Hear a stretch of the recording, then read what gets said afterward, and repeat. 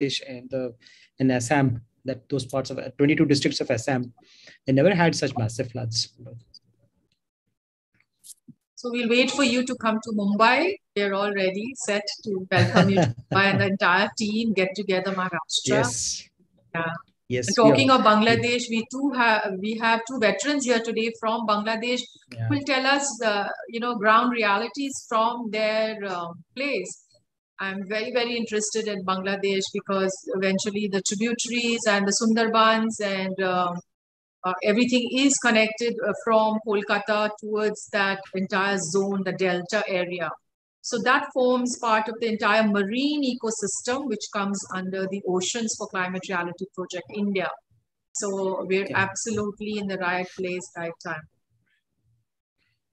Yes, definitely, I think, and we have, and I'd love to visit Bangladesh, do the Oceans Cross Exchange program, where we can, jointly oceans program there as well. And they have a lot of talaus and lakes and smaller water bodies, which actually lead up to the tributaries. I'm sure they're going to outline today. They have a unique marine ecosystem, and that's something so different from India. So it's globally very, very highly marked as one of the essential places on the ocean agenda. Even for Portugal, Bangladesh was mentioned as well. Yes, it's a very, I would say, a very sensitive zone as far as the climate change is concerned. This region, the Sundarban region, is a very, very sensitive region. So,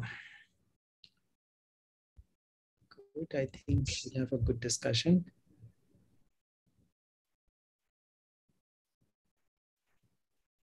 Someone has raised hands. I'm asking them to please let us know. Zarina and Nisaji, you can just write out in the chat what you want to see.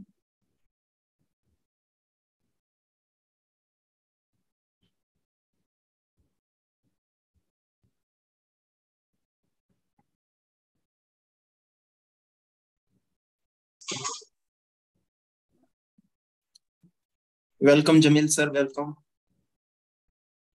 Hello, everyone. Thank you.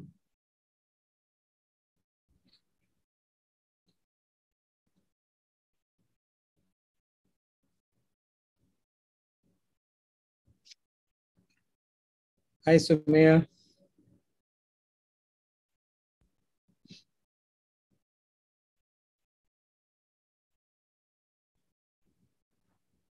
Now that everybody is here and we are live on YouTube as well, let's start with the program. So welcome everybody who has joined today for celebrating the World Mangrove Day. So we'll start with the event. I'll start with introducing our moderator for the day, which is Elsie Ma'am. Elsie Ma'am is the founder of the Young Environmentalist Program Trust and is the National Coordinator for Oceans and Climate Reality Project India. She's also the Indian ambassador for the Ocean Quest Global. Marine life always enthralled her, and she has become a certified diver as well. And she's researching on the ocean communities and ecosystems. She has also specialized in ocean literacy and has been acting as a catalyst among student volunteers, municipality workers, and other communities living along the Mumbai coast. Though an active voice nationally and internationally on the importance of oceans, she was also invited as the United Nations Ocean Conference to speak and contribute about outlining the commitments to advance oceans action and education. We are very thankful to you, ma'am, to be present as the moderator and guiding us on mangroves today as well. I hand on the mic to you to start with the webinar today. Brilliant execution out there, Ria. Absolutely. I think we warmly welcome you to Climate Reality Project India, and brilliant outline and coordination and beautiful panelists, good outstanding list. So without much further ado, as always, Climate Reality Project India is always at par globally, putting down the international dates through webinars, through seminars, and on the ground. In fact, the mangroves conservation is not new. It's one of the pioneering projects under Aditya Ji, which took place, years ago. So it is nothing new. He will reiterate and he will outline the work already done. So Climate Reality Project India has established 4 grounds and moving forward in the conservation of mangroves, not only in Sunderbans, but many other parts of India, like even Orissa. And of course, we've been doing some work in Kerala as well. So that's a very important milestone for Climate Reality Project India under Mr. Aditya Pundir. So I welcome wholeheartedly our international speakers here today. It's absolutely our pleasure that Climate Reality Project India welcomes you to the international date on the conservation of mangroves. So we do have Mr. Sharif with us, a very warm welcome. And we do have Sumaya with us. I'm sure she's there. I cannot see her, but we have Mr. Shameen, and we do have Jayant as well. And it's always a pleasure to have Mr. Bhavesh Swami also always guiding us, outlining our dates and coordinating according to our projects and calendars. I mean, I'm very, very proud to be Climate Reality Project India, leader. I always keep the flag flying high under the guidance of Mr. Aditya Pundir. So like I told you, he's already been directing a lot of work in the mangrove sections, in the wetland areas, and no better person, keynote speaker than Mr. Aditya himself. As you all know, of course, mangrove conservation worldwide is a date to reckon with. And as Ria said, I was invited by the United Nations at Portugal to talk on the first plenary session, in fact, on the first day itself, on how ocean literacy can help and enhance ocean mitigation and climate change mitigation. So it was a real privilege. I was very humbled about that. And what my outcome and takeaway from that interaction at the global meet was that we have ocean solutions for our climate change. It's the other way around. Ocean, of course, there's pollution and there's a lot going on with our marine biodiversity and everything. But here the tables are turned. We're looking at ocean solutions in fighting climate change. And that's where our mangroves come in. That's where our wetlands come. So that's the protection and the high standard of elevated status that the mangrove has to, tops the charts, in fact, to fight climate change. Ocean solution, and they are an integral part of the ocean solution.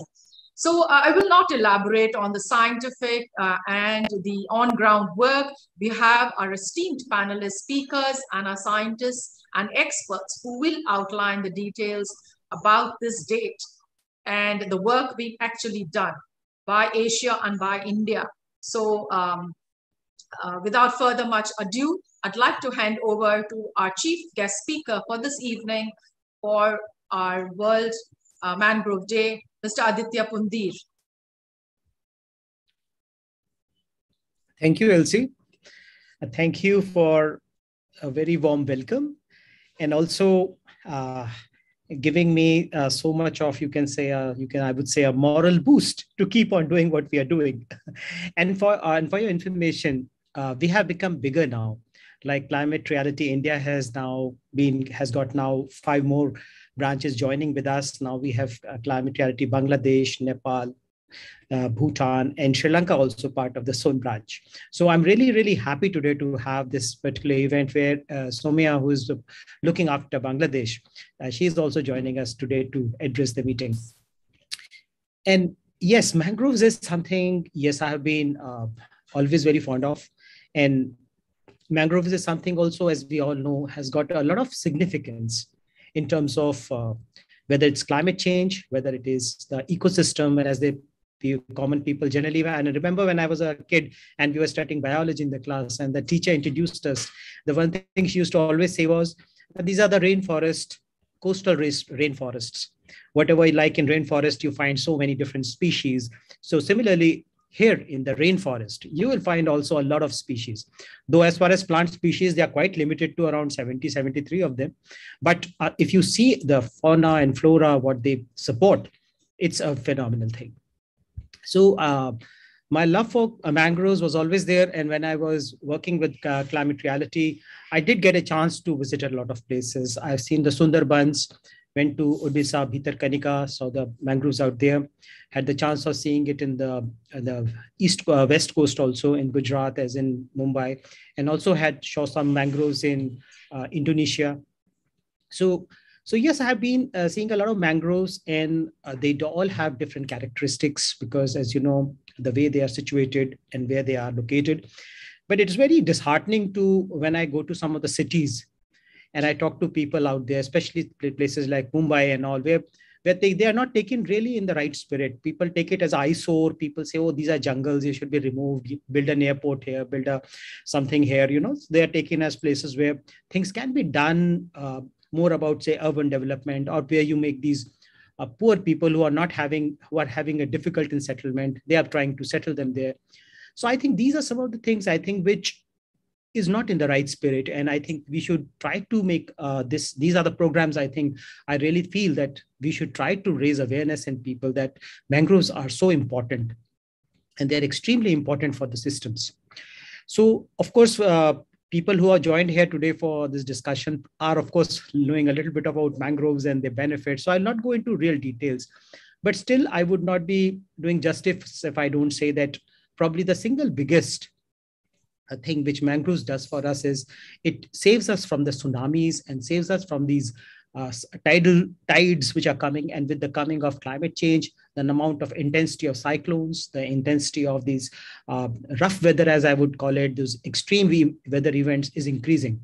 And here is something where the mangroves have been trying to work they're working like a wall, trying to protect the people living inside. And they have saved a lot of lives if you see, the mangroves have saved a lot of lives in the poor part of the world where people are staying behind the mangroves. And they have saved a lot of money also to the Western countries where there's a lot of economic development behind the mangroves. So they have saved a lot of money in the developed world and saved a lot of lives in the developing world. So mangroves, so this is probably one of the biggest things they're doing. And of course, they are doing carbon sequestering, they're doing, and they, as I said right in the beginning, that biological diversity of mangroves is so good that mangroves help us in coming up. The people, I don't know the exact number, but somewhere people say around 75% to 80% of the world fisheries, the catch we have, is somehow dependent on the mangroves. So that is a kind of support the mangrove provides. And probably in Indian context, if you see, literally we have literally 1.86 ton per hectare production, which is about, and in value terms, it literally is about 25% of India's produce if you see. So that is coming from the mangrove, is connected to the mangrove area. So definitely it is economically very important. Culturally, it is very important. If you look at it, people are connected culturally very closely to the mangroves. If you go to the areas where they are located, like there's a Devi in the Sunderbans who's worshipped, on her whose name this Sundarban is named. So there's a lot of cultural significance of mangroves. And I would say it's also part of like climate justice, that the people, their culture who are very close to mangroves, that should be protected. And unfortunately, what is happening is today, these mangroves are under a lot of threat. Climate change, everybody talks about, even I'll talk about, that's my domain, but I'll talk about it at a later time. But firstly, I would like to say is that we have different challenges coming to mangroves. One challenge which is coming is in the cities, as I just mentioned, was that it is coming because of the urbanization, because of being encroachment happening to where the mangroves are located. And it is a very common place where people like to throw the debris. All the construction debris, if you see from the construction companies, they just go and throw it in the mangroves area. Then, of course, a lot of plastics has become an issue, which today, Elsie, you were today trying to remove those plastics from your zone. Plastics has again become such a nuisance that sometimes you go even to those interiors of the mangroves and you find those plastic bags hanging from the trees, mangrove trees, which is such an eyesore. So yes, that is again one of the big problems we are facing in terms of plastics and debris. And of course, then there is a encroachment, as I said. And one big threat which is coming now to the mangroves is coming from the climate change. So in the climate change, what we have come, and what the IPCC AR6 report is also very strongly talking about, is that now there's a lot of heat waves coming. Like we are used to heat waves on the land, but there are marine heat waves also. That is when the ocean has those same thing like we have on land, even the ocean suffers from those marine heat waves. And now the number of these marine heat waves is increasing incredibly, and they can grow from sometime weeks to months to as far as the length goes. And when you have these marine heat waves, they're very bad for the mangroves.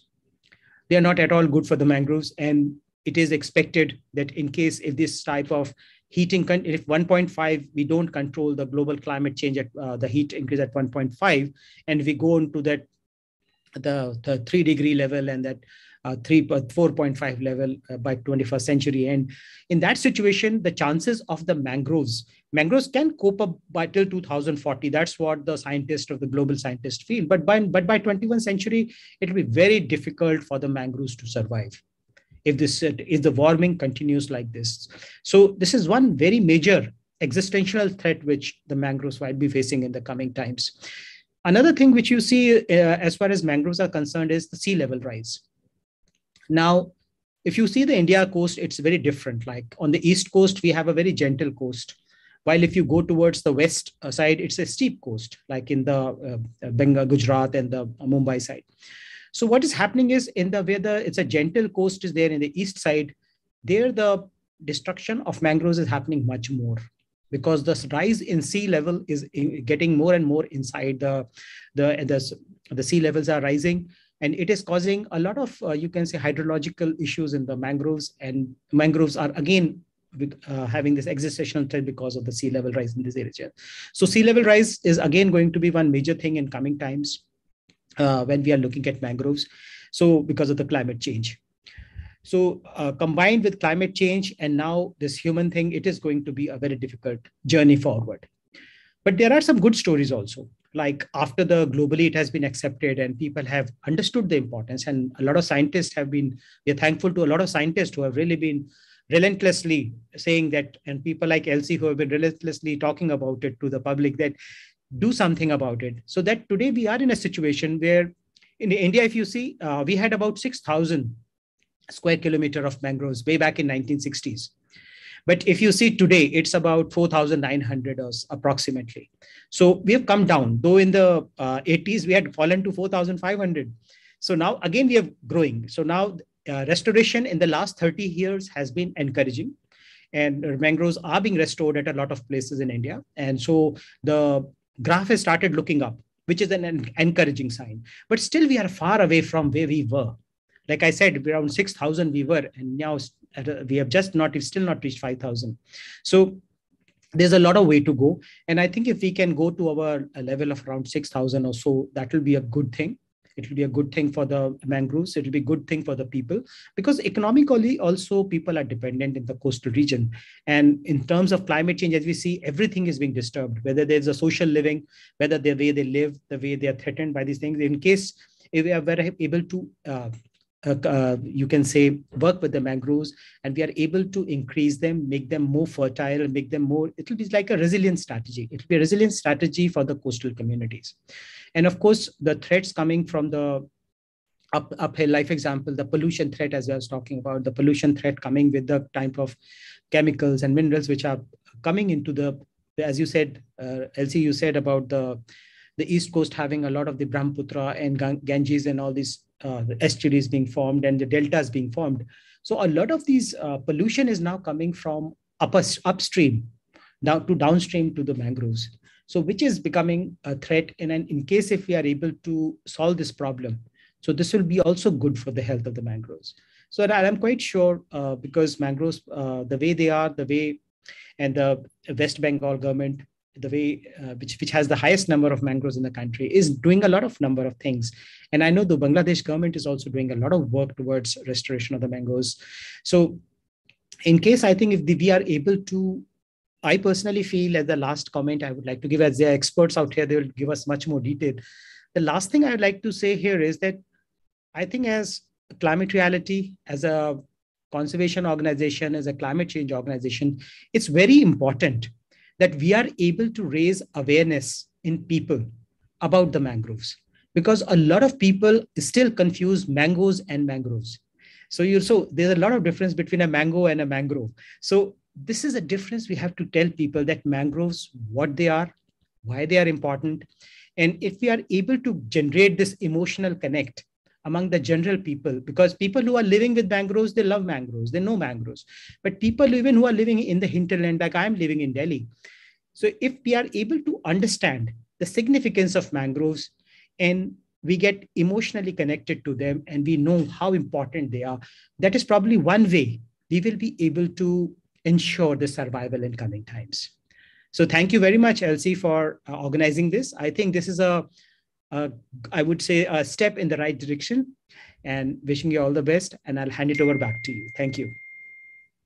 Absolutely on the spot, Aditya ji. I mean, you have really outlined with, the connection between the importance of mangroves here in India. And I can totally relate it back to the ocean conference, which took place, which outlined, like you said, the chant is now 30 under 30. Means 30% of the marine ecosystem, including the mangroves and the marine biodiversity, should be saved before 2030. So 2030, 30 under 30 is our mission statement for at least this educational progress as we take forward to our next generation and our communities. And like Aditya said, of course, infrastructure and coastal development are one of the, a few reasons why our mangroves are being destroyed, besides chemical and plastic pollution. And to outline again, Climate Reality Project is a conservationist group, and we are into education. So therefore, keeping in mind today World Mangrove Day, I think we'd like to, enhance our capacity for our trainers and our audience, target audience as well, on the outlines of ocean literacy. If we have ocean literacy, there are, very true, there are people that even till today I talk to don't know the difference between mangoes and mangroves. They're not even, even people from their own backyard of the oceanic states do not know much of their marine biodiversity. So it is sad. So therefore, we will outline for this agenda the coming years. We will pass on the baton to the next generation through 30 under 30, hashtag 30 under 30, as well as ocean literacy. Ocean literacy in schools and colleges, where scientific knowledge, traditional knowledge, and ground field work and scientific knowledge are all knitted into one to make sure that we have the right ocean literacy passed down to the next generation to help, again, ocean mitigation and climate change mitigation. So absolutely on the same lines. And Aditya, we are so inspired that we are going to be marching forward with these outlines. And without much further ado, I'd like to invite our next speaker, Ms. Sumaya Mamun. A very warm welcome by Climate Reality Project India. And I'd like to outline that Sumaya was trained in 2020 at the first online global training program. She's professionally an architect with practicing experience in urban sector that brings us a lot for our city, domain. So that's a lot of exchange already there with your knowledge. And she has deep concern in the sector of resilience. She grew up at coastal cities and developed interest in the areas towards holistic model of resilience and nature-based solutions, indigenous knowledge, traditional land and water management system, ecology, effect, and local reason of climate change and extreme weather. She has worked both as consultant for foreign-funded development project and as an action-oriented researcher focusing on local-led climate change adaptation. Her work focuses on nature-based solutions, and besides promoting NBS and LLA at professional field, she also conducts workshops, presentations, and lectures on extreme weather and environment-related, both offline and online, for Climate Reality Project Bangladesh.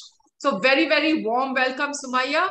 And of course, I will leave it to you to, educate. A lot of our audience here participating today are also part of the teachers, the professors, and the academia, the students, as well as our leaders and, lay people who can get inspired to have that exchange of information between Bangladesh and India, where we can have our key takeaways at the end of today's session. So over to you, Sumaya. Warm welcome.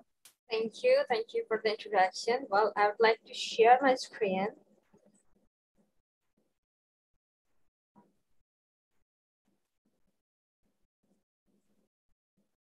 Can you see it? Yes. Well, I wanted to start in another line, but I would like to add something in my presentation when I will talk, and that will link to Aditya sir's comment or the concern of modern development system that is actually hampering our mangroves. Not only mangroves, all kinds of natural wetlands and areas that are related with water. Well, whenever we're talking about plantation of mangroves, here is two different things. One is active delta. Both are delta. Mangroves are part of delta, but one is an active delta, and Bangladesh is an active delta. Not only Bangladesh, total Bengal delta is an active delta. Some part of the Bengal delta falls in the western, at the West Bengal, and some of it is in Bangladesh. A major part of it's in Bangladesh. So the formation of Bengal delta started with the, oh, these things earlier. Well, this is how the delta is working. It's not a fixed land. It's always moving. It's moving between soil and water. And this is our mighty Padma River, which is a major source of siltation, which is carrying siltation to our delta. And this is how it works. And you can see that over the years, the water is changing its paths. And how this is happening, this depends on the quantity of siltation and quantity of rainfall. Now, as we know that hydrological cycle, whenever it's the world is getting warmer, so there will be more rain. And with more rain, there will be more soil erosion. And in our case, the Bengal case, we will have more siltation and more land formation. This is one difference that we are having from the rest of the world. So in case of Bengal Delta, what we are seeing here is Sunderban, and how it grows, it's very interesting. The perennial rivers and canals have created such a network of water and land that it has created an ecology of aquatic ecology. And with this, whenever we are saying that to protect this land, to protect this soil, we need plantation of mangroves. But before mangroves, it comes the aquatic ecology. And to make this aquatic ecology, to create the appropriate one, we need flow of water. Not only flow of water, we need flow of siltation-based water. If we cannot have this water flow, then this land will not grow, and whatever things we do, if we plant mangroves, we create embankments, we cannot hold this land anymore. Well, right now I will show a case study of a small village which is facing erosion, and this village is here as spotted. The blue spot is that village, and the name of the village is Chakla. Well, what I'm showing here is the change in river course. Well, I think you can see my cursor. Please let me know whether you can see my cursor or not. Yes, ma'am, we can see it. Okay. This is where the village is during 1980. Now it's surrounded by a river. The name of the river is Kapotakko. It's very near to Sunderban, and once it was part of Sunderban, the core part of it was within the core part of Sunderban. But as we know that the British had declared Sunderban as moor land, and because they didn't get any tax from here, and cleared the mangroves forest and make it as cultivable land for the farmers. So Chakla is one such place which was once a part of Sunderban, but later in the British period, it became a village. But this is what is happening right now. This is the picture of 1980. All these pictures are collected from Landsat, and you can see that river course is changing. And with the change of river course, land formation is changing. Now, at the second slide, this here we can. Here is right now the settlement is on the embankment. The main village has been washed away, and if you see over time, this river stream has changed a lot, and with this change, there is a gain of land. These yellow patches that I'm showing here, it's the gain of land, and with the gain of land, some mangroves are naturally being grown here, and it's protecting the new land.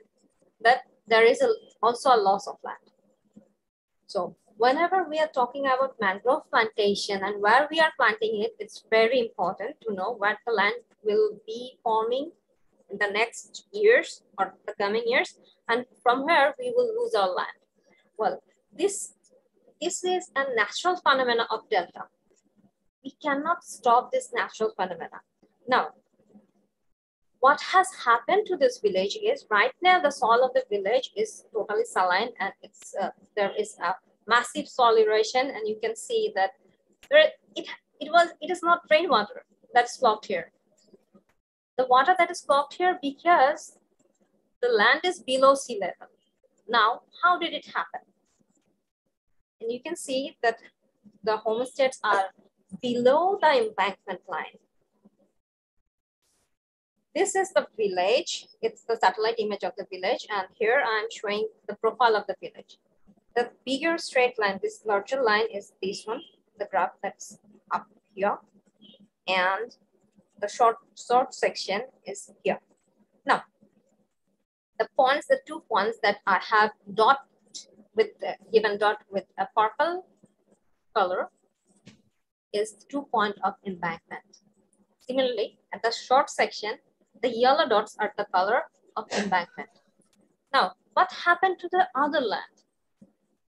What we can see here is it's a bowl-shaped land. And how did it happen? Because throughout the Bengal part, from 1965, a coastal embankment project has been implemented, and all the villages right now have embankment, protection embankment, so that the tidal water, the storm surge water, they never comes into the village. But that was the intention, but that really didn't happen. The case happened like this: as with the tide, the alluvial siltation had enriched our soil over the years, but after the embankment, this siltation couldn't happen in the village. As a result, the riverbed got risen, and the village got this kind of soil erosion. Now, what is happening whenever, well, I'll talk one thing more. What is happening during storm is these villages are getting flooded by storm surge, and the water that is got trapped. During Ayla, all these villages were trapped in water for 2 years. And during Ayla, another thing happened, that lots of mangrove trees faced an effect of salt spray. And for that salt spray, we had a massive loss of mangrove trees.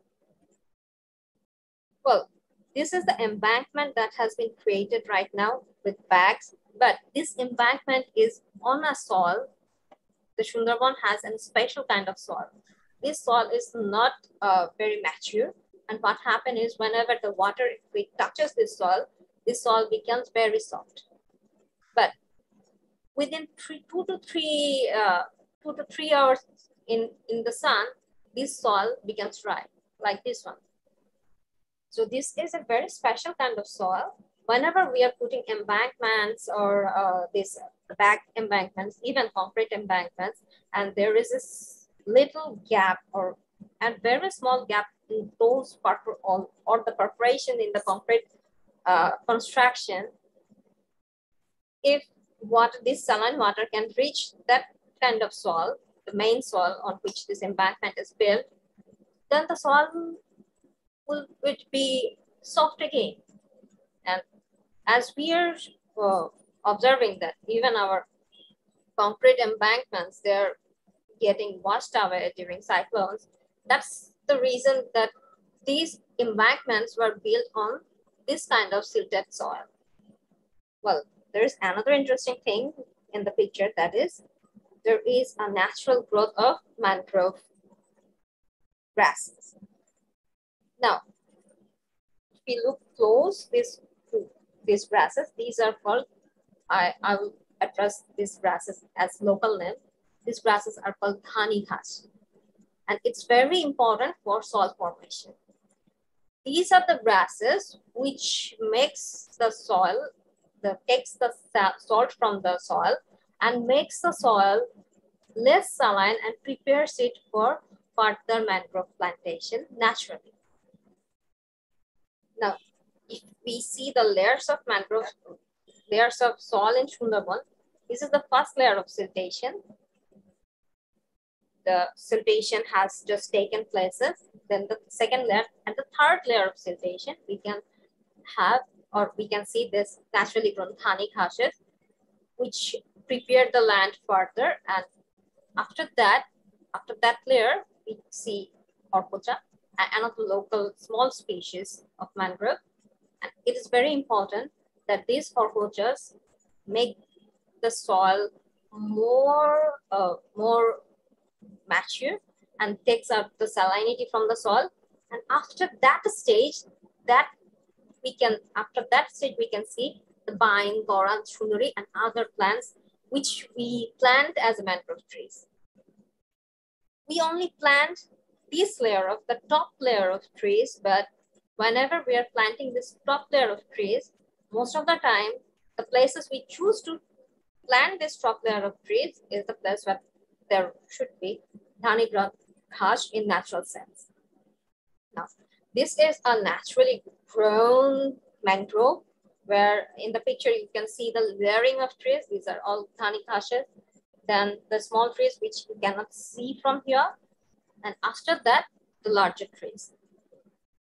This is another picture where we can see the horkocha. This is also naturally grown. These are not man-made plantations. So after that, I will show them how the man-made plantation is going on. Well, I will focus more on the roots, because root are the system which is holding the soil and which is holding this soft soil or immature soil that needs to be matured. Now, this is soil of pine tree, and if you can see, this is horizontal soil. Horizontal roots.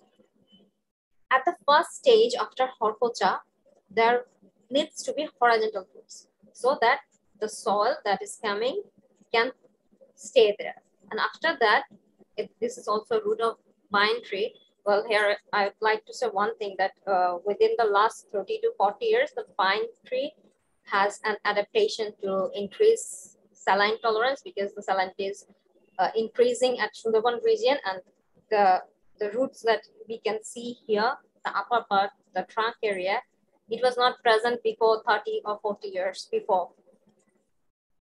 But right now we can see this kind of roots on black pine trees. Well, another thing is, after that there we'll see the vertical roots. The vertical roots are the roots where the soil will gain height. Well, we all know that Bengal Delta has a mild slope, and in case of mangroves layering, this mild slope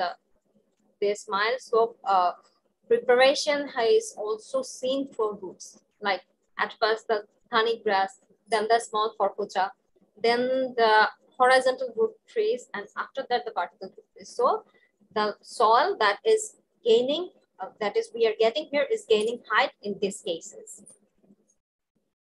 Well, this is erosion. Here erosion is happening, and this on this land, what we can see is the roots are getting open. If there was no erosion, then we could see the layers, but as the erosion is already happening here, the roots are getting exposed. And when the roots are getting exposed, these trees will eventually die out. And in that case, as I have shown that the river course is changing here. So it's not the only case of Chakla. The river course is changing throughout the zone of Sunderban, and it's a natural phenomenon, it's a natural part. But as I have shown there, that the land we're losing for river course change, it's less than the land we are gaining for river course change. Well, this is the same area during tidal and in dry time. In this picture, I want to show that layering thing, that at the first beginning there, the horizontal roots will be there, and after that, the vertical roots. Well, at the more inner part, the canal part, where the tidal force is not much, then we will see the natural growth of Kulbata. Here I am addressing all the trees on natural names. So this is, if we can see the root of Kolpata, then it's more like it's holding water more. So the phenomena, because it's not holding the soil, what it is doing is it's taking saline out or salt out from this water. So as we move inwards, then these Kolpatas will make the environment for more sweeter water. So we are moving now from salty waterland to sweeter waterland. One thing I would like to mention, that as the cultivation of prawns or lobsters are massively cultivated in this region, these cultivators collect the seeds of these prawns from river. Now, they are doing it in such a land that which is preparing, or which is supposed to get prepared for mangroves. Now, whenever we walk, or they walk on that land and collect that seeds for those prawns, then the land could not get prepared. Rather, the land that was supposed to, or the soil that was supposed to be prepared for mangrove get washed away, or get erosion, space erosion due to this kind of activity. And from where this kind of activity is going on, there the mangrove also faces severe natural erosion, and the roots are getting exposed, what we can see from this picture. And with time, with the storm, more storm surge, this land will be getting washed away. So whenever we are trying to plant mangroves, we should mention to the local people that in that area, they cannot do such things like collecting prawn seeds. Well, another thing is mangrove is plantation of mangrove, though we are planting it right now, but it's a natural phenomenon. It has been a natural phenomenon for years, and the mangroves has survived an ice age before, and nothing had happened to it. But how did it work? The seeds of the mangrove fall from the trees and they float around the year.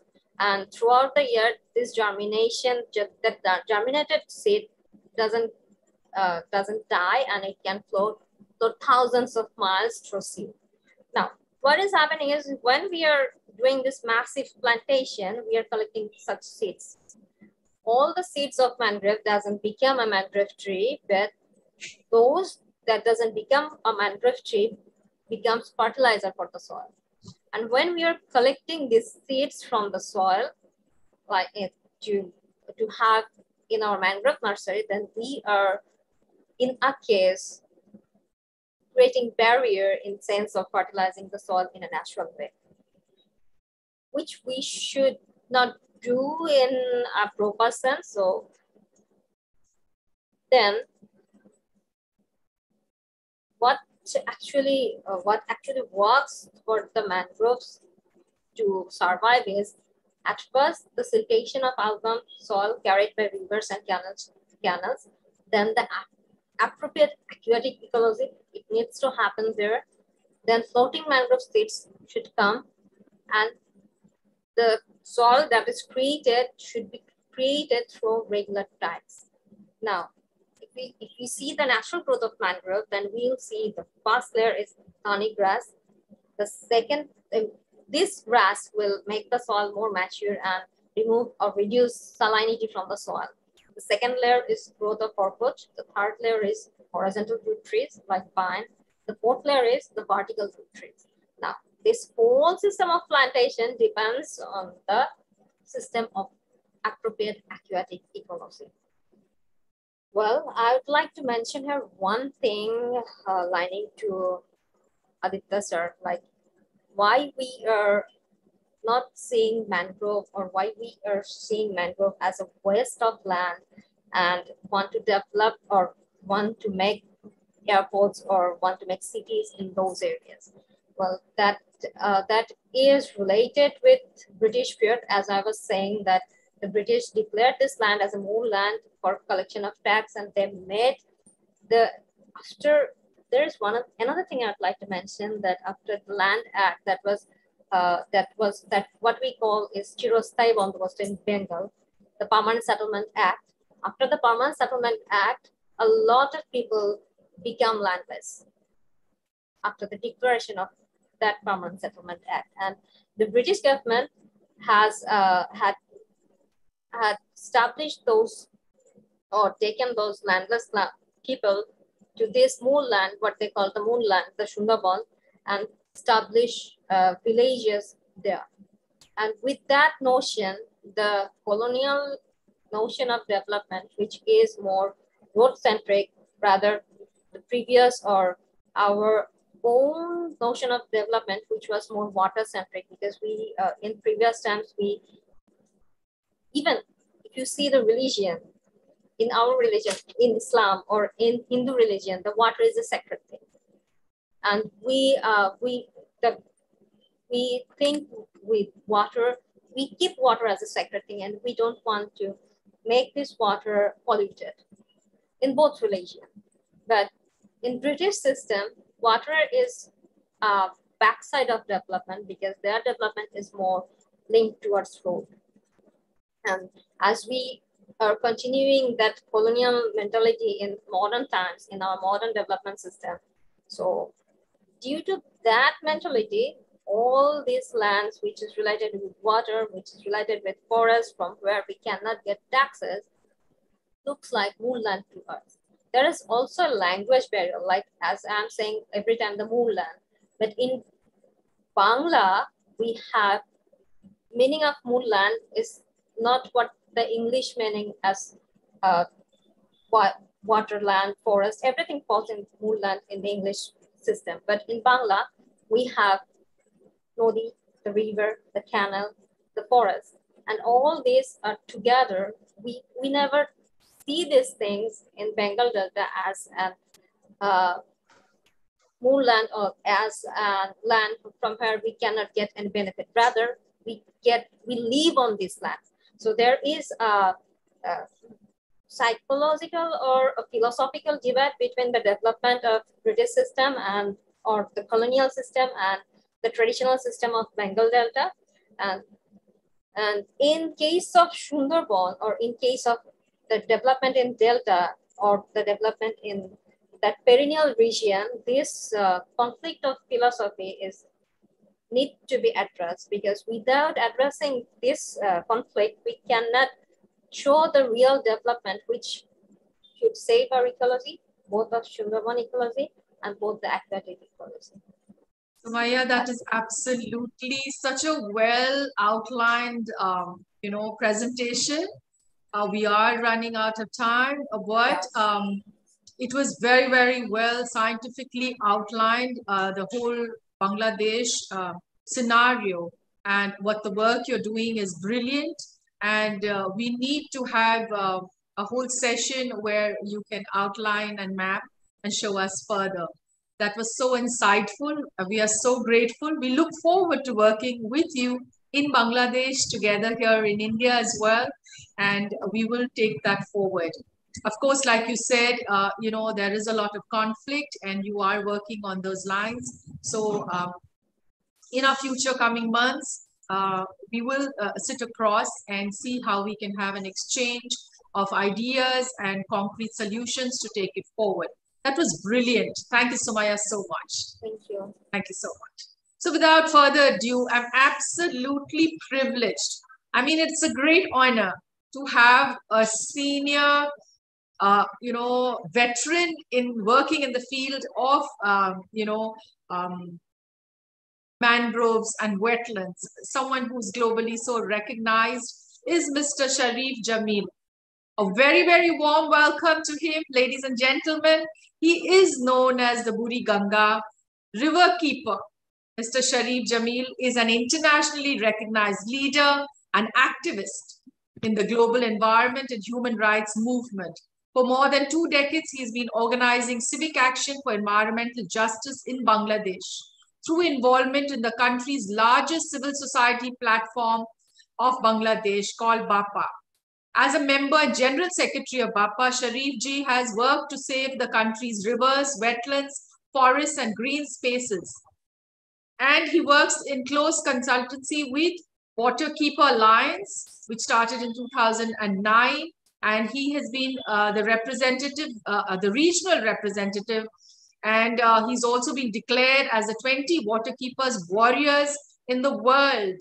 So it's a privilege for Climate Reality Project India to welcome you today.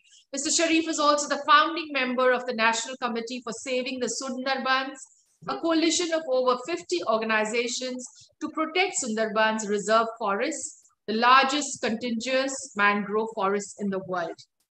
Who better than Sharif Ji? A very big round of applause and warm welcome from India. Over to you, sir. Thank you so much. I'm very humbled by this long introduction, but I feel more comfortable to be introduced as an environment activist. Well, hello to everyone. I can see there are a lot of attendees from different parts of the world, so it's not like evening here everywhere. So it's good morning, it's good afternoon, good evening everywhere where you are. And I'm very delighted to be a part of this very important discussion today. It's an international day, and to learn mangrove, to it's the importance to protect and all these things is very important as the International Mangrove Day today. So thank you so much for having me here. I was listening from three of the deliberations, and I was so impressed. I didn't think it would take me that far, and I would get the opportunity to learn a lot of things, particularly from Sumaya. She was so brilliantly analyzing all these things about our mangrove, and especially the active delta. So I'm sure I have a lot of things more to learn from her coming days. And before I go to my presentation, I have a presentation, and I prepared it with a very short span of effort, but I think it would be useful for the attendees and the participants and who will be listening to or watching this thing later on from the online platforms. So I would like to have the permission to share it. Yes, it's given there. Thank you so much. But before I go for my presentation or whatever I could prepare as slides, listening to three of the presentations, I actually want to make some comments on these because the discussions are so important, not necessarily for Bangladesh or for Bengal Delta or for the Sunderbans. It's very important for all the people across the world. So I think this will be some additions to the discussions, and I will try to be very brief, limited to the allocated time, and that's why my presentation will be a bit quicker because I also want to put some remarks on the important points you made, all of three. Especially you started with the ocean solutions in fighting climate change. It is very important, and that's why the protection of oceans are so important in the SDGs. If you see the targets and the things than how they wanted to protect the from pollution, from encroachment, from many things. It has a lot of issues to be concerned about, from fossil fuel extractions, from shipping, from so many things. It is important, and we need to discuss this thing more precisely in different platforms. Another one was mangroves are a special creation of the nature. You tried to explain it from different examples. But I have got a chance to see a couple of mangroves in different parts of the world. Mangroves are actually one of the very special natural creations in this earth or universe, whatever you say. Sunderbans is like that because Ganges and Brahmaputra are there. And Ganges and Brahmaputra are like that because the Himalayas are there.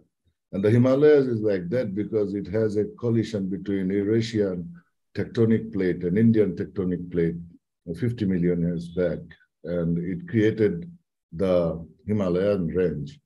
And it is very important for Sumaya also to know, I think she knows, however, I want to mention it that the land subsidence in Bangladesh is not necessarily only for the obstacles we have in our transboundary rivers to get the sediments coming across. It has also another reason of this tectonic destabilization in this region. The Indian plate is always pushing the Eurasian plate, and that's why on an average Bangladesh is getting subsidence from land across annually. Some places in the Dauki fault and the collision place, it is more than that. So land formation of this active delta is very important, which is being obstructed significantly by the transboundary obstacles at the upstream, especially for the Sunderbans. Ganges is very much obstructed by many barrages and hydroelectric projects at the upstream in India and Nepal. So the mangrove is, Sunderbans mangrove is getting different problems, multiple problems, as Sunderbans mangrove is also different than other mangroves in the world. And that's why it's World Heritage Site and all other things. If you see, Mississippi Delta created mangroves, the many Rhine Delta created mangroves, and Ganges Delta created Sunderbans. So Sunderbans is very important. Another one, very important thing that I came to learn, which is water-centric development, land-centric development.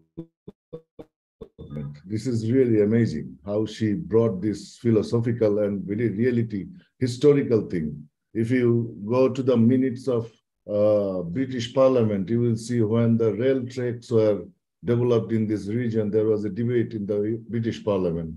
A bunch of parliamentarians was in favor of developing the river navigational transportation systems here, but the railway supporters won the voting because, and it was pointed out by some parliamentarians in British Parliament that yes, you want to bring extract the resources and bring it quicker to us, and that's why you are developing railway. But that nation will suffer after hundreds of years when this navigational network will be distracted. And she mentioned about 1965 initiation of poldering our coast, but it started from 1952 and 53 when there was big flood, and the then Pakistan government requested American government to give suggestion, and Crook Commission was formed, and that Crook Commission actually suggests this cordon approach or commercial approach in blocking the waters to go to the floodplains and foreshores and canals and river bridge networks and inundate our farmland and put the silts onto the farmlands. So you are right, it's very right. I'm very impressed by listening to this. Anyway, let me go to the presentation and try to quickly finish it. So today, I will not be trying to waste time with all the positive things happening with the mangroves. Of course, there are so many positive things going on from the state level to social level or to people's level. And one of those examples are the discussion today itself. So I'm not going to praise all these things. I will try to underscore a little bit of importance that you already discussed. So I'll be very brief there. And then to let you get some idea about the threats of this mangrove. So this is what my endeavor will be today. Well, you heard from Sumaya already about the Sunderbans. It's actually currently a 10,000 square kilometer of single tract mangrove, and only the 4-footed animal can go to this area, because of the characteristic of the Sunderbans and mangroves. And Ganges and Brahmaputra created it, and 6,000 square kilometer of it is in Bangladesh, and 40% is in India. So it's very important to understand that she tried to mention, and she showed the map about the navigational network, but it's like a network of more than 5,000 canals and rivers. It's not only a land and forest, it's 1,800 kilometers of waterway.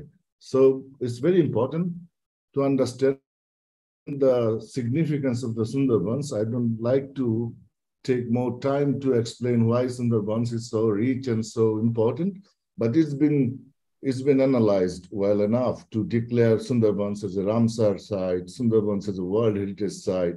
So global community and scientists already recognize Sunderbans as a very special and different mangrove in the world. It's like the diversity it has. I drove from Mobile, Alabama to New Orleans over the Mississippi Delta mangrove. So I saw other mangroves also. I've been to Rhine Delta many a times, but Sunderbans is so diverse and so unique. If you go deep into the Sunderbans, in terms of gathering knowledge and diversity of the Sunderbans, it is believed that it is still unexplored. So Sunderbans is not fully explored yet. Only a few years back, one Adam Barlow, a friend from England, came, worked together with the London Zoological Society and did some study on Bengal tigers. But it has a lot of things yet to know about the Sunderbans. So, but Bangladesh is a very densely populated country. We have like more than 1,200 people, I believe now, in 1 square kilometer. It is very densely populated country, and the extreme weather patterns you said from the Indian Ocean to West Bay of Bengal are more recurrent these days. And there are studies, and it showed like those cyclones are these days more intense than the previous days. So the devastation and the destructions are so enormous. And of course, she rightly pointed out about Isla. The water was there for 2 years. We did a press conference just 4 days ago, together with some organizations from the coast of the Bay of Bengal in Bangladesh. And now the normal high tide actually are entering into the village area in Koira, in Dakop. They requested me to go, and I'm planning to go in next couple of days actually.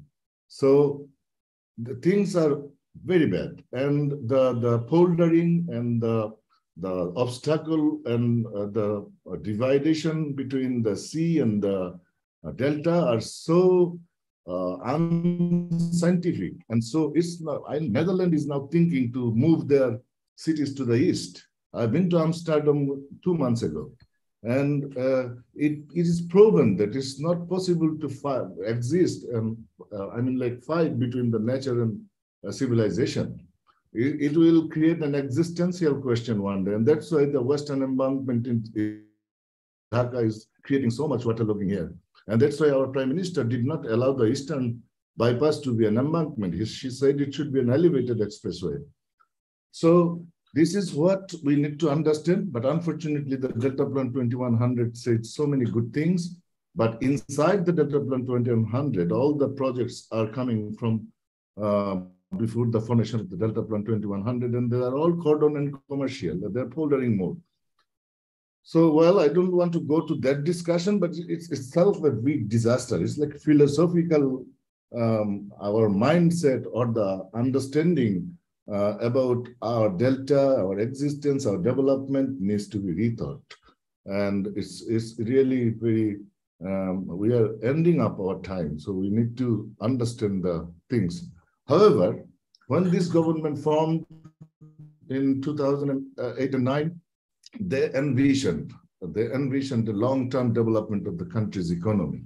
And of course, we have a lot of people, we need food for them, we need development. People are actually, as I said, if you can utilize the resource in a proper way. So we have here enormous potential. It's a big market itself. So yes, government rightly choose the priority to grow the economy of the country. And they also decided there is some there is the philosophical question came. Like when you want to grow your economy, how will you grow it? You went for industrialization, but what kind of industries you are inviting? That's the question. So in 2010, government formed Special Economic Zones Authority to attract investments from the other nations and multinational corporations or corporate bodies to invest and let them get a suitable and good area or land assigned zones for them to invest. And government declared more than 100 special economic zones across the country. So those industrialization, no matter what kind of, whether they're clean, green, agriculture-based, historical analysis are there or not, but those industrializations actually need other infrastructures and raw materials to grow. So the government also came up with, and you know, the power is, electricity is the very strategic, very initial raw material for economic growth by industrialization. So government in 2010 formed a power system master plan. So unfortunately, after 50 years of independence, we should have formed our policy ourselves and national friendness. But unfortunately, this policy was contracted by JICA to TEPCO to form it. TEPCO is Tokyo Electric Power Company. So JICA contracted TEPCO to form our power system master plan. They formed it in 2010. And then we came to know the Sunderbans in trouble because we actually, our focus is on 46% forest itself is only Sunderbans. And Sunderbans is so special because it protects the entire southern part of the country from extreme weather patterns and calamity and disasters. A lot of people would die by cedar and allied. There was Amphan, whatever you say. Our father nation in the early 70s said, if we cannot protect the Sunderbans, the erosion that will start from the sea will actually come across the middle part of the country. It will take away Kumilla, let alone his own district and the certain other districts. So it's not like a new thing for understanding, but we were protecting our environment to protect the people and to protect the country because it's so much dependent on the nature. So we found that Sunderbans is in trouble from this power system master plan. Plan was actually identifying or recommending some power hubs. Of course, power cannot be produced in one place and it should be distributed in different places across the industrialization that was predicted to be. So we found 3 major hubs in the coast and all of them are based on coal-based power. When the entire globe is coming out from coal, they recommended it to be coal. From 2.5% total share B, then it envisioned like more than 50% to be from coal. So, and very close proximity of the Sunderbans. So we got like, what is happening? So we actually tried to understand it. We organized a 2-day conference on coal energy in Bangladesh, impact on water and climate in Brazil.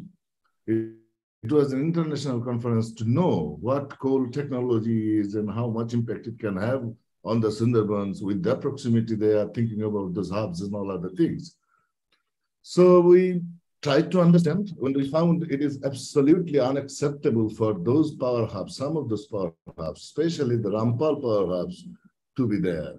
And you can Google and know more about this. I will not go much deep into the discussions and debating issues. Just I want to give you a feel that how far it is from the proximity of the mangrove itself. Mangrove is, Sunderbans is so much compact biodiversity and ecosystem. It's like the pollination comes from the butterflies, and the life of very small insects and phytoplankton, zooplankton in Poshu River is important for the existence of the Bengal tiger. And if you see the Rampal Hub, where the Rampal power plant is right across the Poshu River, there was a tiger attacked in a village in 2012.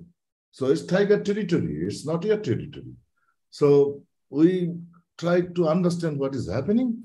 So we found that an environmental impact assessment done by CGIS, they don't say the government institution, but by the governing bodies. You can see the Secretary for the Ministry of Water Resources is by default, by position, the chair of the Board of Trustees. So we don't think it's an independent organization. They did a very faulty EIA.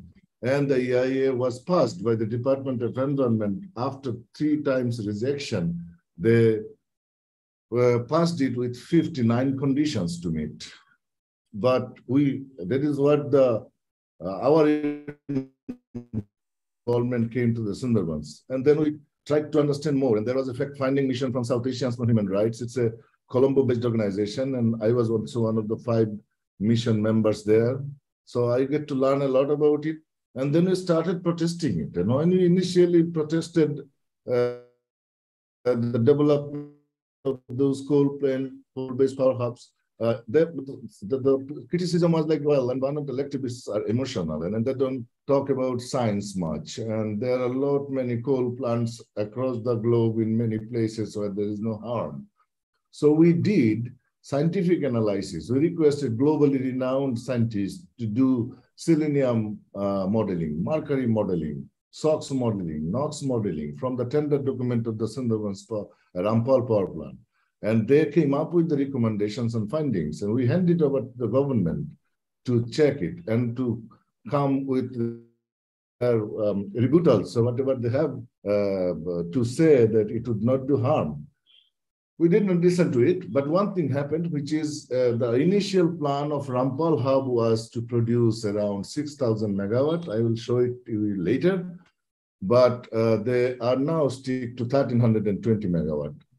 So, well, we also was watching it's a World Heritage site. So World Heritage Committee also was worried about the outstanding universal value of the property. And they actually came up with recommendations in Krakow in 2017 to stop construction of any large-scale infrastructure unless government is doing a strategic environmental assessment for southwest region of the country. Because it is important to understand one industry, how it would be, but at that will be ensured by the EIA, environmental impact assessment. But at the very hard, there are so many institutions and industries are coming up. Power plant does not come alone. So it comes with a lot of industries also. So we also need to assess whether the industrialization itself is sustainable or not. So UNESCO recommended Bangladesh government to do strategic environmental assessment. Well, and to requested not to go to further construction of large-scale infrastructure unless they're doing SEA, but government did not listen to it. For Rampal power plant, there's time-lapse Google images. You can see how the construction was going on and how the plant was being developed. But this slide is very important for all of us to understand that Rampal hub is not merely the threat. Because there is another one, big hub. I show 3 major hubs in the coast, which is very to the Sunderbans in the east. This is also true, as Sumaya was saying, the Sunderbans was all across the Mangrove. I mean, like the coast of the Bay of Bengal. There was Chakoria Sunderbans. Chakoria is in Chittagong, in Cox's Bazar. So it's like Mangrove was everywhere, but we chopped it down, we did different things, and that's why it's been destroyed. But there is another power hub which is coming in Patuakhali and Burguna. We call it Pyra hub, which is larger than that, like 9,000 megawatt of electricity from coal was supposed to be coming from there, according to the 2010 plan. Government review it in 2016, the power system.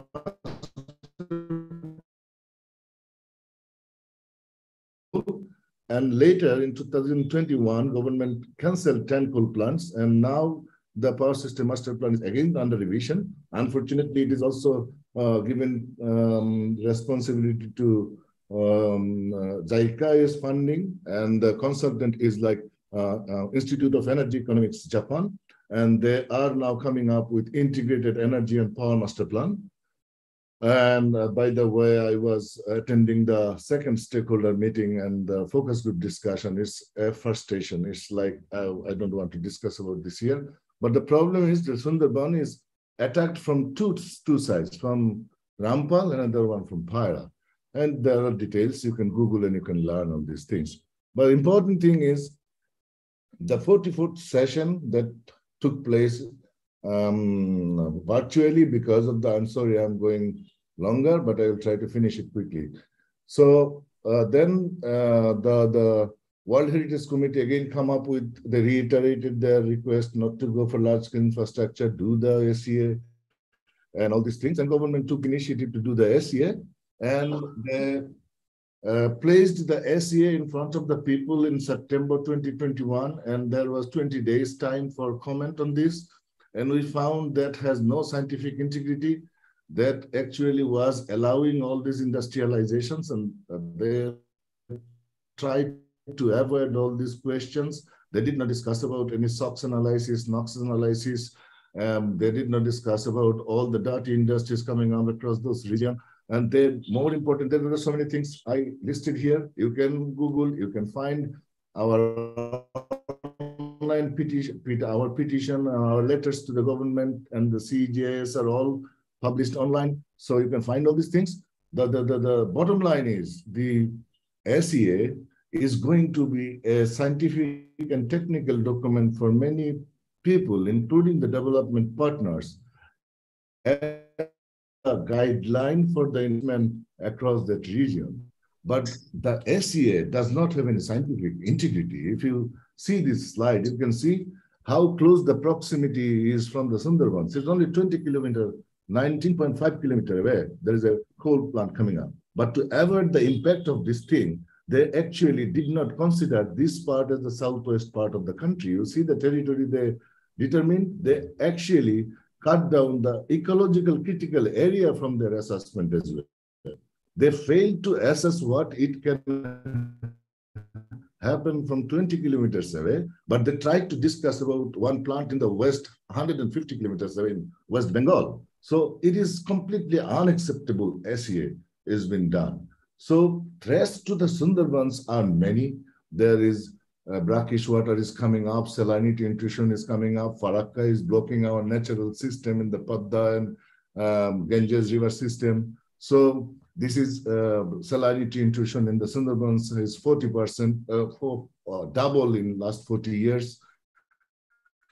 And Sumaya was also saying there are poaching, there is bad governance in our protection system. As for example, the forest department is taking care of it. They don't have the capacity itself, and also they don't want to do that.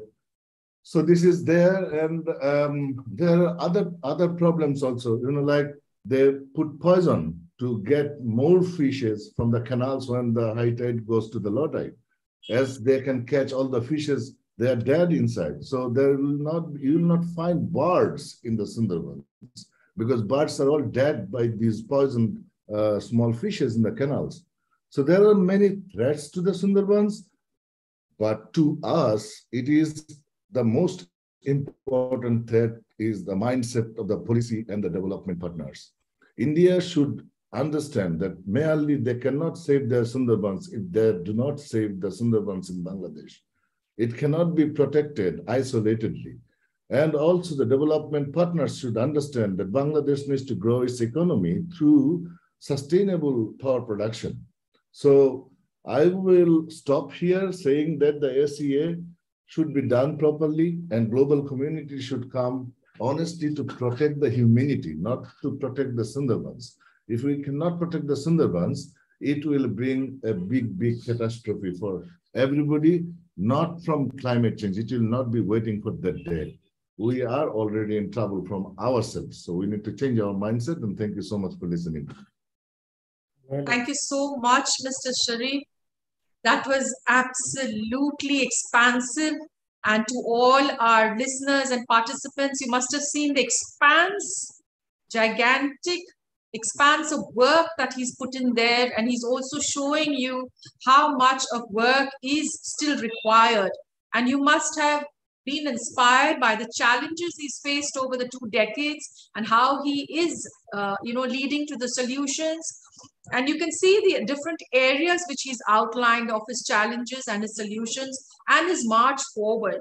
So I hope all our participants and our listeners will get inspired and take on his methods of how to move forward. I mean, Bangladesh is on the global map of the largest areas of the sequencing, the carbon sequencing zones. And he's a true mangrove warrior. Absolutely to the core, and we really, really thank you. Thank you so much, Mr. Sharif. So without much further ado, we also have another veteran, Mr. Shamim Arfin. We warmly welcome you from Climate Reality Project India. Shamim sir is working as a social development activist in the fields of mangrove ecosystem protection, climate change adaptation and mitigation, eco-friendly agriculture, WASH, human rights to bring positive changes in the lives of occupationally marginalized community people of Bangladesh. He is one of the founding members and executive director of AOSED, an organization for socio-economic development since 1999. So we warmly welcome you, sir. Thank you so much for finding the time to celebrate and to expound on world conservation of mangroves. Thank you. Over to you, sir. Okay, thank you, Maris, and thank you, our previous discussor. Actually, now I am a little bit worried. There is 3 things. First one, my background is not ecology or science-based. Second one, my mother tongue is Bangla. Third one, lot of information already has been shared by the earlier for 4 discussers. But I would like to go out of box. I have a small presentation, but I would like say if I go to the presentation, it will be repeat again and again things. So I would like to go out of the box. That's why my discussion will be not synchronized. It will be a little bit discarded. So sorry for that. At first, I would like to say. My discussion was it's ecology. Yes, ecology. All over the world, we know 118 countries have the mangrove forest, and only Asia have 41% mangrove forest, 41 to 2% mangrove forest.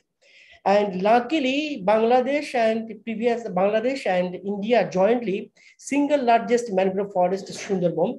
And this Sunderban mangrove forest is very, very different in other mangrove forests because there is a lot of flora and fauna besides and rich biodiversity. We know it's all of the tidal land and it's depend on this Bangladeshi Sunderban. Earlier we talked about the 2 Bangladeshi peoples here. This is 3 parts. One part is actually Sunderban site was before that is not saline area. That was absolutely brackish area. Now it's become a 3 part. It's a upper part in the eastern part is now is more saline, moderate part is moderate saline, and our west part is less saline. This is the problem at this moment for the ecosystem. It's a totally water-driven, water-centered ecosystem because there is a lot of things.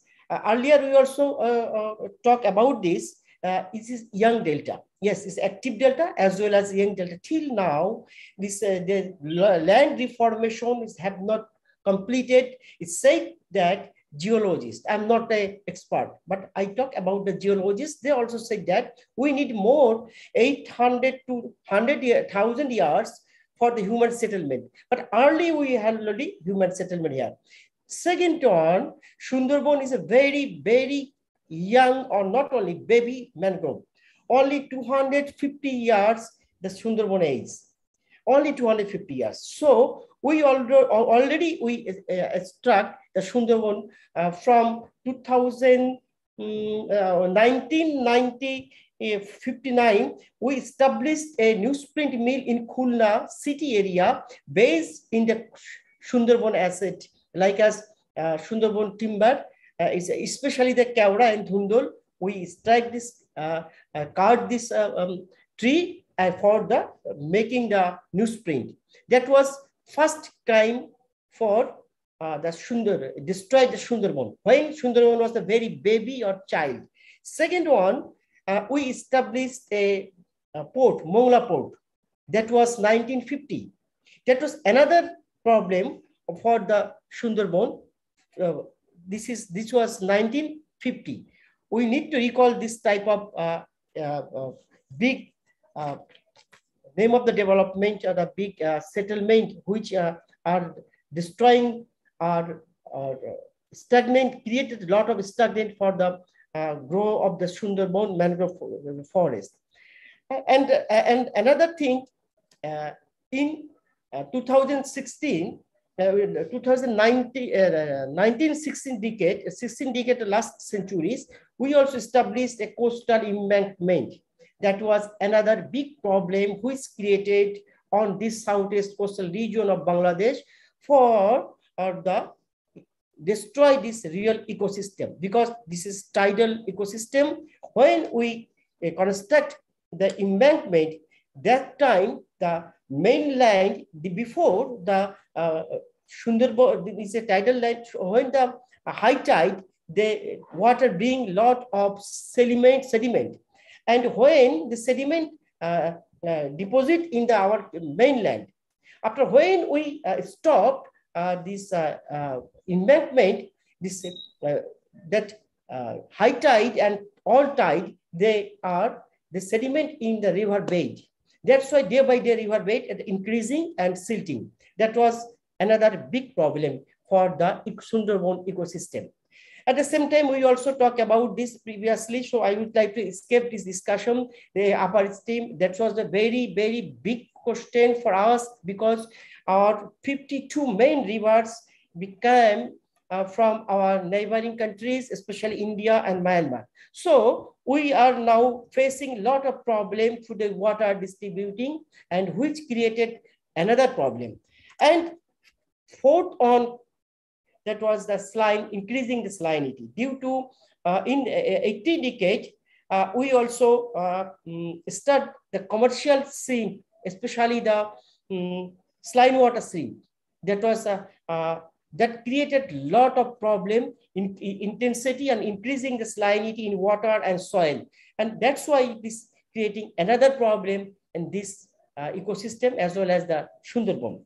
So we need to consider this type of, at the same time, the last 2 or 3 decades, we also starting again, lot of name of the development, unnecessary human intervention in the Sundarban area. There is 2 different discussion, buffer zone and impact zone. And buffer zone, especially the ecological critical zone, so it's a 10 kilometer the critical zone. Other hand, this impact zone is where is the Sundarban before was as Sundarban directly, indirectly, livelihood are involved in this people. That is the impact zone. So there is a lot of confusion in the policy gap. That's why this creating lot of problem is there. Before that, more or less 50 species animal also in a 65 species animal also in the Sundarban now become there most of the danger, and 300 species of bird now become very smaller. Besides, there is a lot of species we also lost, especially the fish. Every year, Sundarban fall the leaves before that was 35 million ton leaves. They also they also lives in the river and the canal of the Sundarban area, and they created a natural fish feed for the fish. That's why there was a very good in natural environment for the fish feeding and the fish breeding area, natural area. Now that also day by day, they also shorter and more problematic at this moment. At the same time, we also facing another problem due to Sundarban, because before that, in this region, mainly people use the house building materials which they collect from the Sundarban. Like as earlier, we also talked about this Golpata, it's the Napapam, our Sundari tree, our another lot of trees, and our firewood also coming there. But now it's day by day it's increasing. Firewood is increasing. This is another thing. But by house building materials, now we need to use the another like as the bricks and others, which is not appropriate for this region, because earlier we also talked about this land reformation till now is ongoing process, but we settlement earlier. That's why when we house building materials used in the outside this like as bricks and tin and others, GI sheet, that created a lot of problem, because this area from the very beginning it's a disaster prone area. So when we're facing the disaster, before that, when we use this local or Sundarban house building materials, there was less death rate and less problem. But now we use the bricks and GI sheet and others, the material, house building materials, they create a lot of problems. At the same time, every year, this mainland subsidize more or less 2 millimeter. It's depend on area to area, because there is a 3 of the part we also talk about this. And finally, there is another problem is that our fresh water reservoir. Already we destroy our all fresh water reservoir in this area, because that was the brackish water region. Now it's more due to human intervention. At the same time, the adverse impact of the climate change, jointly this created a lot of problem for the human. And last one, I would like to say this is the very critical to livelihood. Before that, lot of occupation has been developed for depend on the natural resources collect from this region, like as fishermen, woodcutter, we say Bawali, honey collector, Mawali, and others. Lot of things they also, and back to back there are lot of occupation also there. But at this moment, due to climate change and reduce the Sundarban the ecosystem, lost their ecosystem, we less of fish, less of house building materials, less of honey, less of not only this asset. We main our loss is the Sundarban once upon a time, till now also, but once upon a time Sundarban playing key role for save the old southeast coastal region and the mid area, the cyclone from the people. Now day by day Sundarban become more shorter. I would like just one example. That was the CDOT 2007. That time Sundarban was protect this big cyclone, but lot of loss there. But that time, fortunately, that caretaker government said that no need to go Sundarban, no touch, no rehabilitation, no need anything.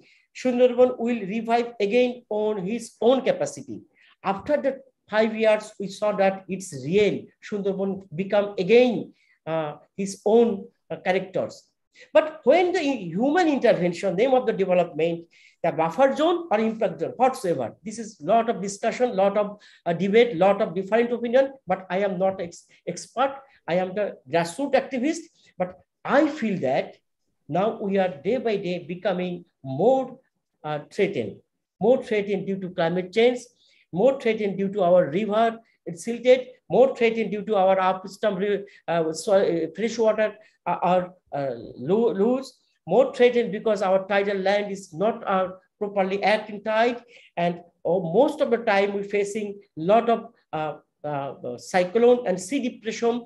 That's why the fish are facing a lot of problem. So this is the very closely related ecosystem and human being is a part of the ecosystem. So this is not possible to divide the human and ecosystem. Human and all things are the part of the ecosystem. That's why we personally, I believe that this is the human being a part of the ecosystem. That's why we need to consider each other.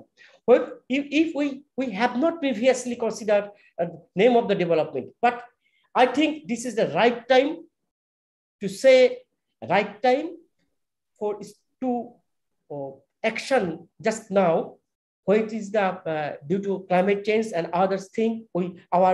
Fortunately at this moment, our present government, especially our Honorable Prime Minister, personally, he is the very concerned about our environment, about the concern our ecology, about the concern our surface water, which is the very essential for our future human being, at the same time to protect our ecosystem, because this delta till now is young delta, not a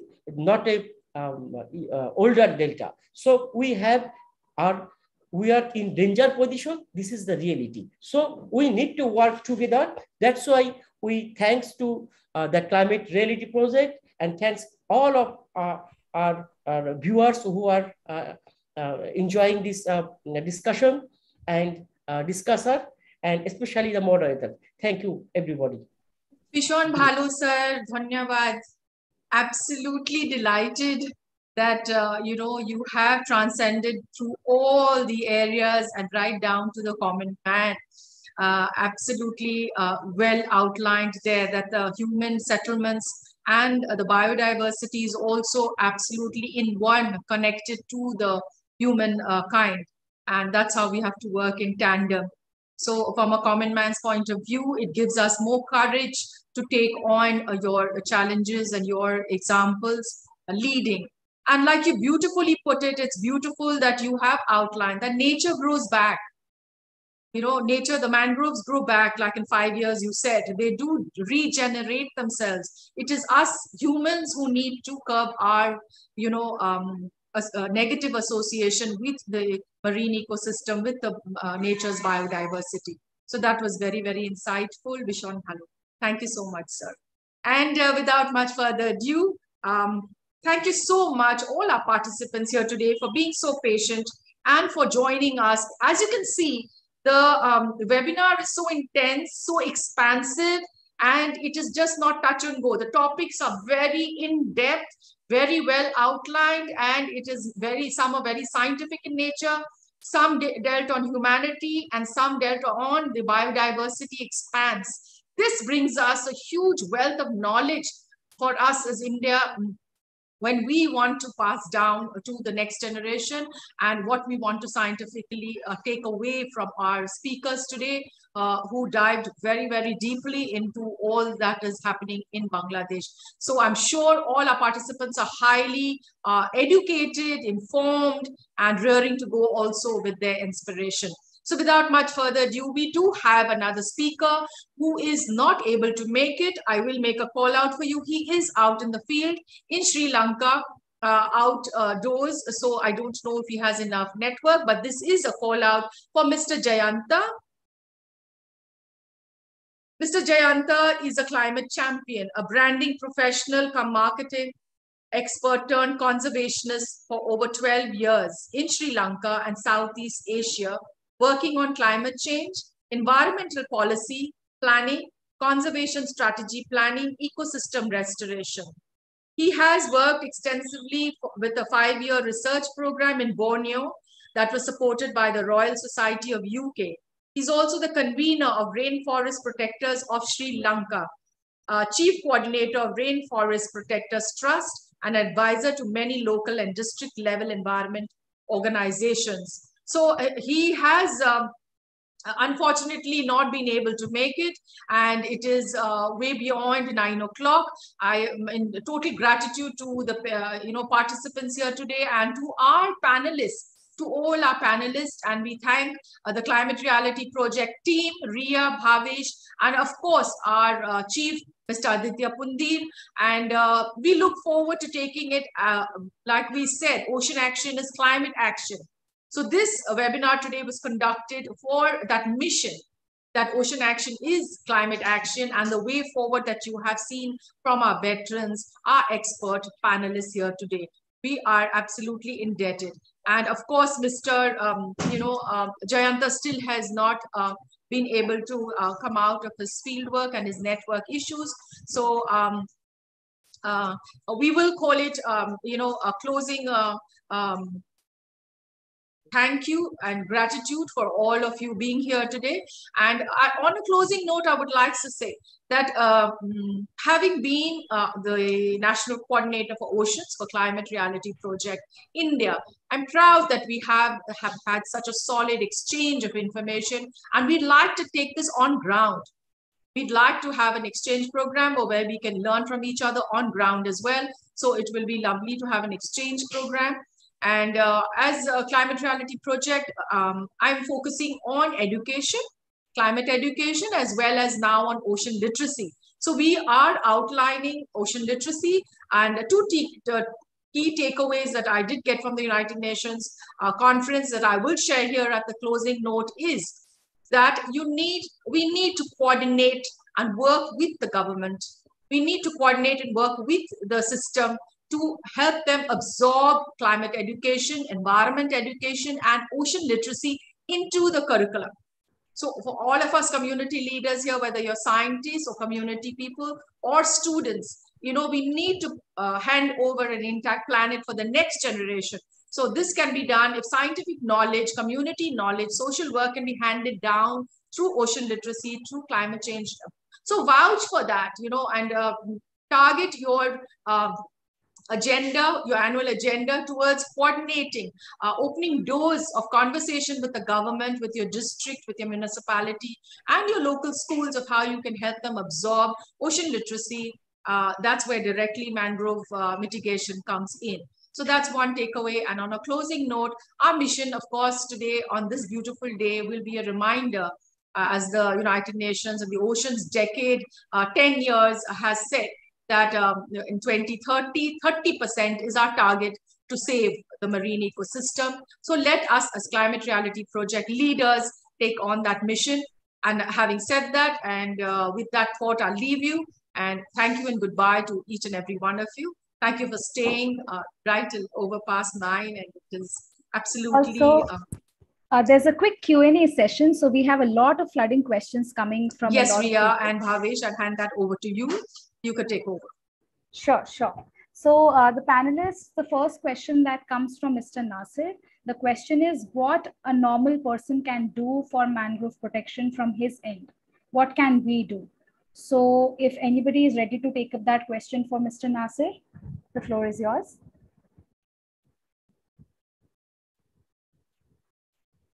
Mr. Shamim? Would you like to take that from a common man's point of view? What a common man can do to protect mangroves? What can we do? Yeah. This is a very, very important question, and it is a very big role of the community people as well as the government. At first, we need to, I talk about our context, mind it, okay? We need to, our law is very old. So we need to reform the law, and we need to consider, again, in the development aspect. Most of the case, the development thing is bridge, culvert, and etc., etc. But we need to human development. We need to our ecosystem repair that could be helpful for protect the mangrove, because mangrove is not possible. Some NGOs in Bangladesh, I don't mention this name, some NGOs in Bangladesh, my organization also, we also try to earlier, mangrove is not possible to replantation. We need to regenerate. That's why we need to support the community people in the nearby the impact zone. The community people have trained themselves how to help to nature for restoration of the mangrove. No need to plantation. This is not possible. It's possible only for laboratory. Like a school university, there is mangrove plantation. But some in my organization also earlier, that was 2006, 2007, we also tried to mangrove plantation. But the result is that this is not possible, because in generally 30 to 50 years, the mangrove species has been changed their own area. This is the natural, nature also decided which area will be Sundari, which area will be Goran, which area will be a palm tree, Nipa palm and others also. That's why we need to consider at first name of the development, all activities as early as possible we need to stop. Second one, we need to consider our tidal system, because this mangrove depend on the tidal wetland. That's why our tide, high tide and low tide, that was the before the fourth time. Now is the tidal system is a very slower. So we need to ensure that our tide system that could be helpful for the mangrove the restoration again. And last and third one, we need to change again our thinking pattern. What is the real development? So this is the very earlier we talked about this. When we reform, when we this new generate the new law, we need to consider the local people, local context, local environment, and ecology, not only profit. Thank you so much, Samin sir. We have one more question, Ria. Yes, the question is of the total population, of the total plantation, especially the new ones that we do, almost half of it is washed away. So how do we protect it in terms of scientific knowledge that we can do, or any local knowledge that you all are having? What can we do for that? So Maya, are you there?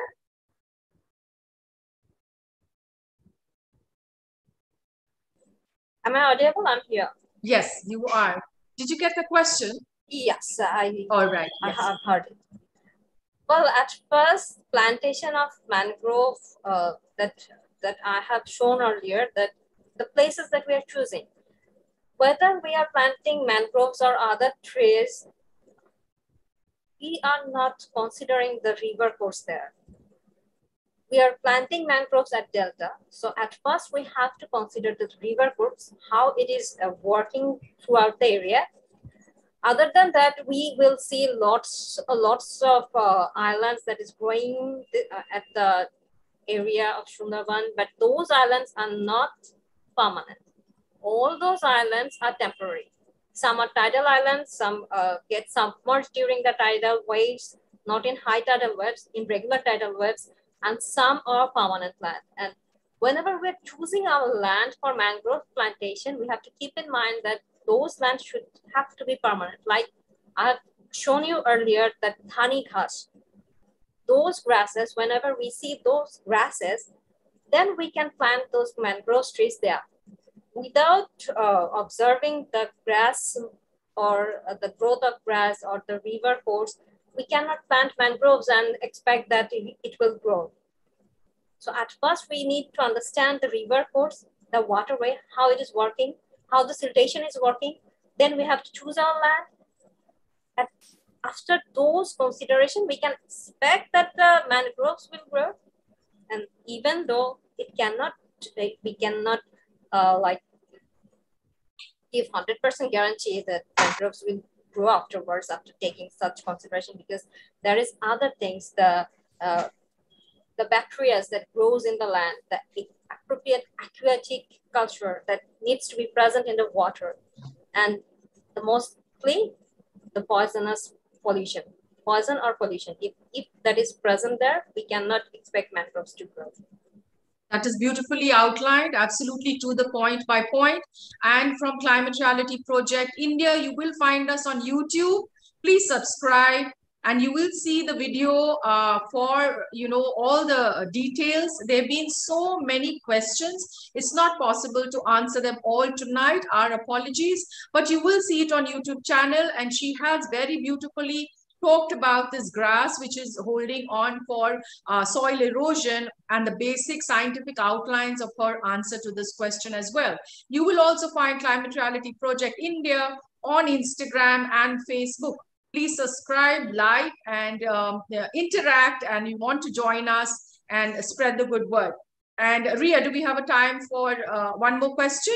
Just or one it's last your call? question. Just one last question. So this is for all the city people. So can the city lakes and estuaries also considered mangroves? If yes, how do we consider their protection from our end for the city lakes and estuaries? Yes, Mr. Sharif, would you like to take that, sir? It belongs to the marine ecosystem, the lakes, but does it come under the mangrove wetlands? Is that your question, Ria? Yes, if yes, then how do we protect it? Well, I'm not pretty sure I understand the question well. Can you please again, Ms. Ria?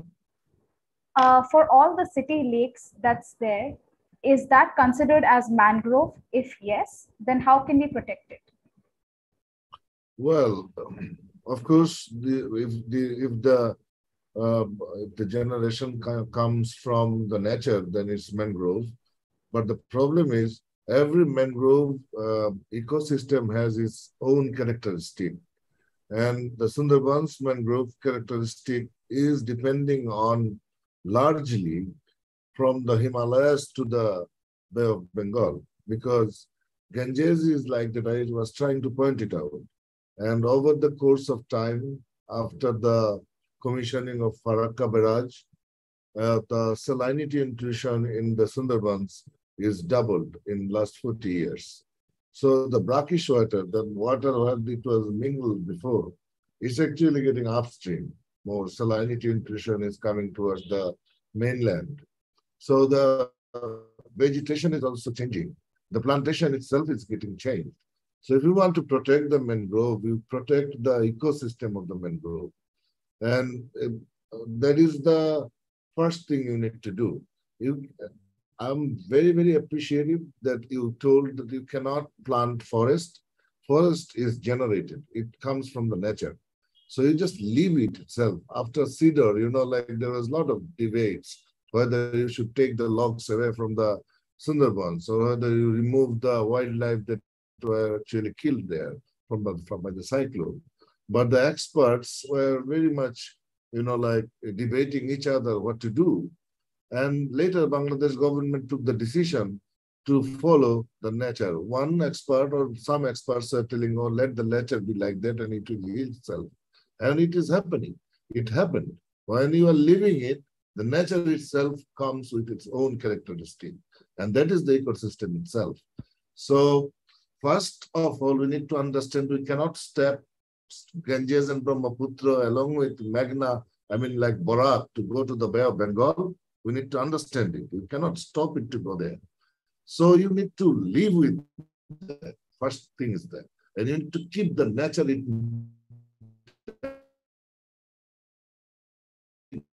you want to exist there. Otherwise, it's a question of existence. So first thing, everybody can do what? You try to develop your homestead, like township plan, everything.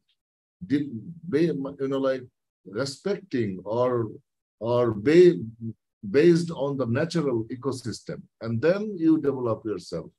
You can tell it like open approach. You like keep the opening because Rhine Delta, Bengal Delta, and every delta has unique characteristic. Rhine Delta and Bengal Delta are two different worlds. Like the amount of silt it's carrying, and the way it is the sedimentation is carrying from the upstream, the sea itself. So it's different. I think everybody should first understand the importance of the Sunderbans. Some people think like it's just merely a forest. Some people think like it's merely a rare habitat of Bengal tiger or some species, but it's not. It's actually protecting your land, your territory, and your existence. So protecting Sunderbans is first for Bangladesh. It's not for climate change. It's for the natural existence. You need to protect it. And if you want to protect it, you identify the threats and you just try to contribute to come across the threats we have. Thank you so much. Absolutely right, sir. Absolutely right. The lakes in the cities would come under the limnology aspect of the marine ecosystem. And the oil, of course, if you study the, I can add two more things. Two things. Yes, you know, like if you think about the Magna estuary, it takes actually Ganges, Brahmaputra, and Barak. So it's a huge amount of water and sediment. It goes to the Bay of Bengal, and then it has a hydrology itself. It's not like where it wants, it goes. Yes. It has a hydrology, and it goes towards the marine ecosystem of Bay of Bengal, which is very unique. Because if you see the swatch of no ground, it's just close to the Sunderbans. And still, the Bengal fan, if you think about 12 million, 12 crore, which will be 120 million years ago, when Gondwana was together and split the Indian plate and started toward the north journey, it actually was coming towards this way and creating Bengal fan. Bengal fan is still the largest subaqueous sediment storage. So that part of the marine ecosystem is very unique and different. And that's why you find Irrawaddy dolphin there. They'll find you mammals there. You will find lots of different, very rare species very close to that coast. So that, and 25% of the fish production for this entire country comes from the coast. So it's like not necessarily commercially important in terms of shipping and commerce and trade. It's important for many other things which are basic for survival. Thank you. Thank you so much, sir. Bhavesh, I leave it to you for the next question and the closing note. Thank you so very much, esteemed speakers, for enlightening us today. As shared by you and shared by the nature itself, mangroves are not only our first line of defense, but our life savior in the long run as well. Almost 1/3 of world population is depending upon mangroves for their survival. Their own survival depend on mangroves. We need to protect them. We need to take care of them. Then only we can think of a better ocean economy in times to come. Esteemed participants, your certificates, your presentations would be on your way by tomorrow. And many thanks for joining us. And special thanks to all our speakers, Mr. Sharif, Mr. Shamim, Mr. Aditya Kundir, LC, Sumaya ji, for joining us from the length and breadth of South Asia to make this program a success. We look forward to more active collaboration with you and the participants out here to do some concrete work on the ground. And a special thanks to Ria for coordinating it all. With this, we call it a day. Thank you so very much. Thank you so much, Bhavesh. Thank you so much, Ria. Good night. Good night. Thank you so much and good night. We'll be in touch. Bye. Thank you. Yes, sir. Thank you so much. Thank you, everybody. Thank you so much, Mr. Shamim. Bye-bye. Thank you. Thank you. Thank you so much, Sumaya.